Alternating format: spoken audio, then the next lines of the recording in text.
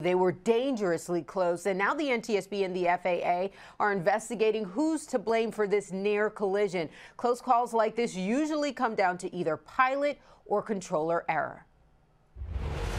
Yeah, he was real close, sir. Audio revealing tense moments between the pilot and air traffic controllers when two commercial airliners nearly collide midair over Newark Airport last month. AC 4100, traffic off to your right. Do you have any insight? Same visual. The controllers directing a United Airlines Boeing 737 to land just seconds before a smaller express jet was cleared for takeoff on an intersecting runway.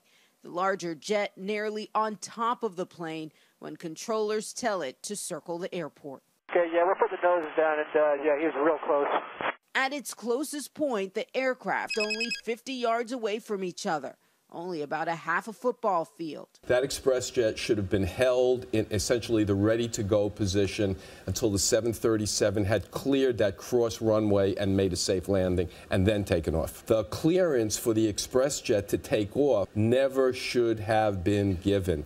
This is the second time in recent weeks United Airlines has been involved in a nearly catastrophic collision.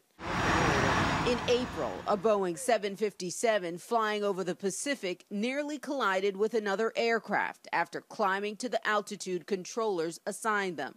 The aircraft forced to plunge 600 feet in seconds. I'm looking down the aisle, and there's, hundreds of people in front of me. People start screaming. There's noises of things that weren't secured falling around. Where the error lies in these most recent near disasters, still under investigation.